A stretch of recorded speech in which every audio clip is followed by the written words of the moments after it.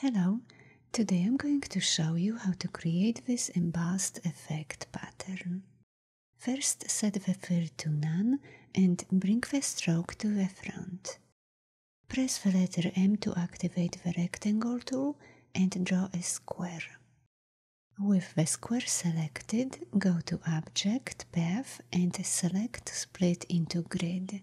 Enable Preview to visualize changes on the artboard in real time. Set rows and columns to 4, then click OK. Select the pen tool, hold Shift, click this anchor point, and draw a straight line to this anchor point. Press V to deselect. Next, go to the Shape Builder tool, click, hold and drag to create this shape and this one. Next, select a different color and create this shape and this small one. Select a lighter color shade and create these two shapes. While holding down the Alt key, click, hold and drag to remove these shapes. Next, select everything and set the stroke to none. Make sure to leave these two outer shapes without a stroke or fill. Next, open the swatches window, select everything including the outer shapes and drag them here to create a pattern swatch.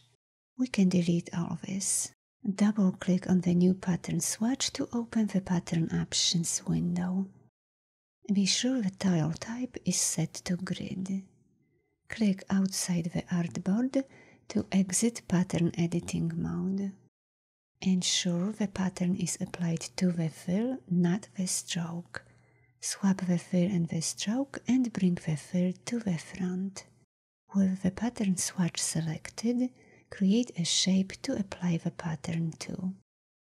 To adjust the scale of the pattern, press the letter S for the scale tool and then press Enter.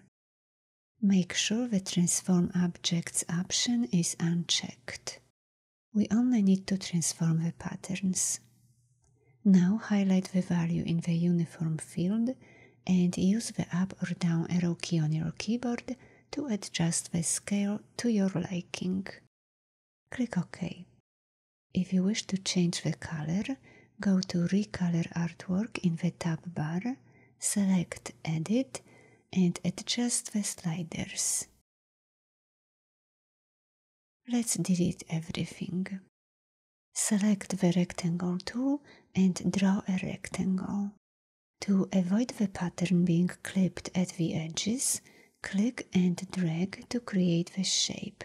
While dragging, hold the spacebar to reposition the shape's starting point. Release the spacebar and drag to finish the rectangle. Thanks for watching. Bye bye.